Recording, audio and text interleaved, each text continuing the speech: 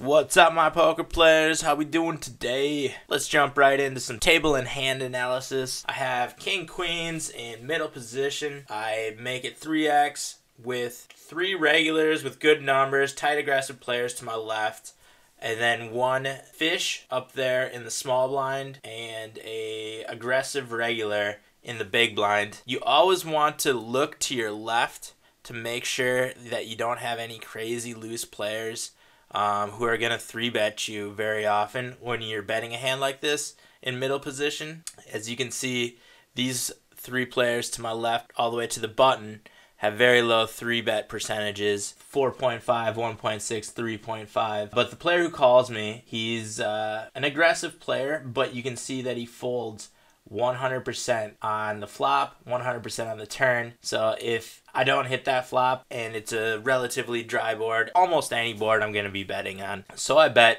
take the hand down, pretty easy. Next hand we're looking at, I have ace queen suited. Again, I have the tight players to my left, so I'm going to re-raise because I want to get in a hand against this player who also has a 100% fold on a flop. You always want to be betting. You never really want to call without hands that don't show down well, even pre-flop.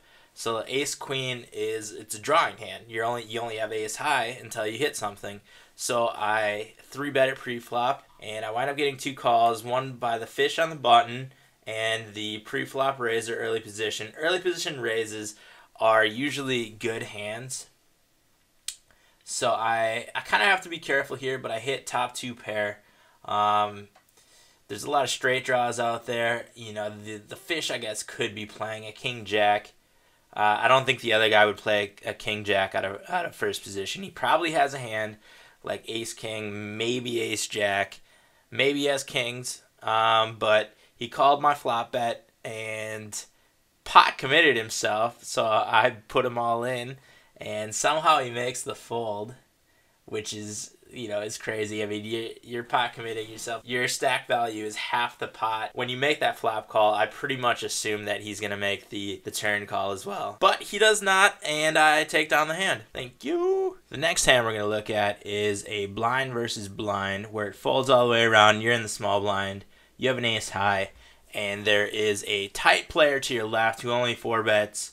Or only 3-bets, 4.5% of the time. You want to put a little bit more pressure on this player to prevent him from playing in position against you. So I make it 4x when betting from the small blind against a player like this to pretty much win the hand and steal his big blind right away, which is exactly what happens. Now we're going to look at a hand where I have king-jack suited in middle position. Under the gun calls, and I get a call to my right against 2, tight aggressive players. The guy to my right is really tight. So I just make a call. I'm in position against these players and want to see a cheap flop. Maybe I can get in with a couple fish here too. See what happens. I flop top pair, decent kicker with a jack. I could see a king, queen calling from some of these players. I could see 5s or 6s also calling from some of these players. So this is one of those hands where you have to be careful. And there are 6 players who see the flop. Checked all the way around to me.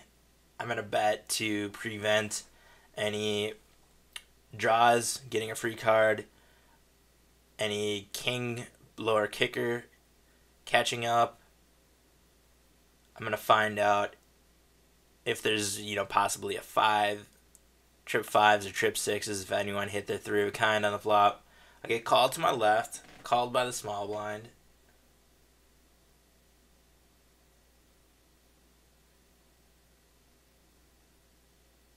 This is a very draw-heavy board.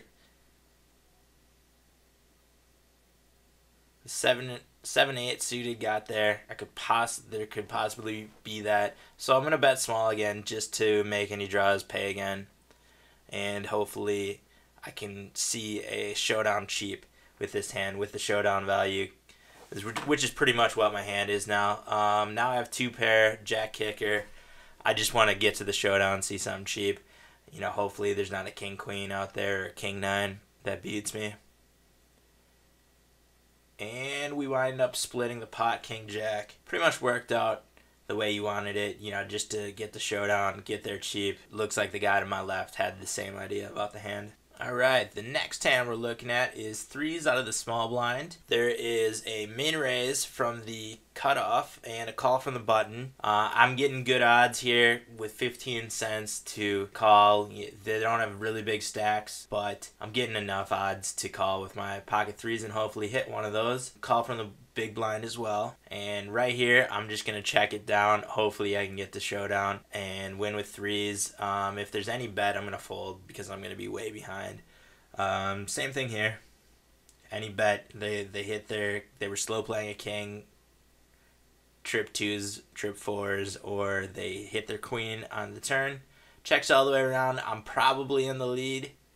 Now I hit three of a kind down the river. Perfect river. I'm going to bet this and hopefully get it called by a low queen who just checked all the way around. So I'm going to make it an enticing bet. I don't want to bet too big here because I want someone to call. And that is exactly what happens. I get one caller and win 5 more big blinds. Next hand we're going to look at is another blind battle where I have ace-7 offsuit out of the big blind.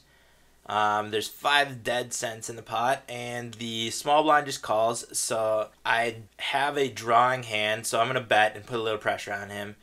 Flop comes out really dry, no flush draw. There's a straight draw out there, jack high, and this player has, Abihu has a small stack. He or she is almost committed already, so I'm going to bet small just to put a little pressure on and hopefully win the pot outright right now. Chances are that this player did not hit that, and they make a call. Possibly see a draw. Maybe there's a 6-7. Now this player is pot committed. I could bet it again and try to take it outright, or I could check and hopefully they have 6-7 and was drawing the whole way. I do check. I don't have stats on this player because this player's first hand. Flush just got there. I'm going to check again.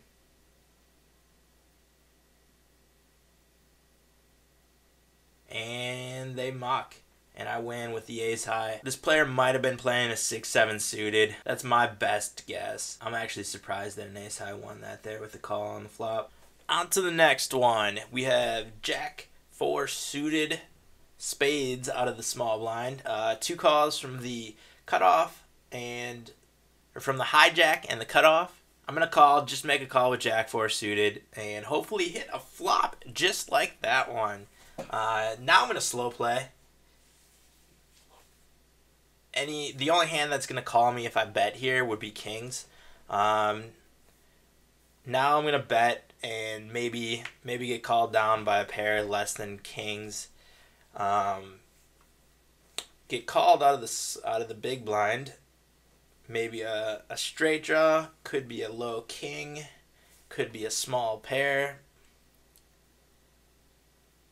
My bet isn't that scary, and I fill up. Full house. Now I'm going to bet big. You can see the player to my left has very low fold numbers on the turn. Not good showdown numbers on the river too. So you want to bet this player isn't going to be folding much on the river with those type of showdown numbers. They show down a lot, and they show down a lot with worse hands. A big bet there is going to work best. And now we have ace king suited out of the big blind. A very tight nitty player calls under the gun +1, and there's a raise to his left by another regular who 3-bets, but 3-bets often with less than optimal hands. So I'm gonna 4-bet here and put a little pressure on this player. I get raised by the very tight knit, and look at those 3-bet numbers. 1.3, 100% has queens or higher, so I can easily get rid of that ace king suited. Not many people are going to make that fold. That is almost definitely kings or aces with that type of play, the slow play. And the last hand we're going to look at today is king 3 suited out of the small blind. We have a call from middle position, folds around to me. I call the 5 cents, 2 aces and a jack flush draw out there. Any jack or ace is probably going to bet there to prevent a flush or straight draw from getting there. So I'm not really worried about that. I'm more worried about the draws. I hit a flush draw on the turn, bet. Both players fold. They didn't have a jack or an ace most likely. They might have had low pair over there from the call out of middle position, and the guy playing the big blind, probably just had a couple low cards. So I take the pot down nice and easy. Perfect way to end the session. Love when that happens. Thank you for watching, my poker players. Don't forget to check out the links down in the video description. I've got a link for America's Card Room, the only place I play where I am doing my $50 to $100,000 in a year challenge. Download the program, play alongside me. We'll have some fun together, say what's up to me on the table. There is also a link for Hold'em Manager, which is the stat program that you see on my screen. I highly recommend downloading that. It will pay for itself. You really cannot play poker online without a HUD, and in my opinion, Hold'em Manager is the best. I'll see you out on the virtual felt.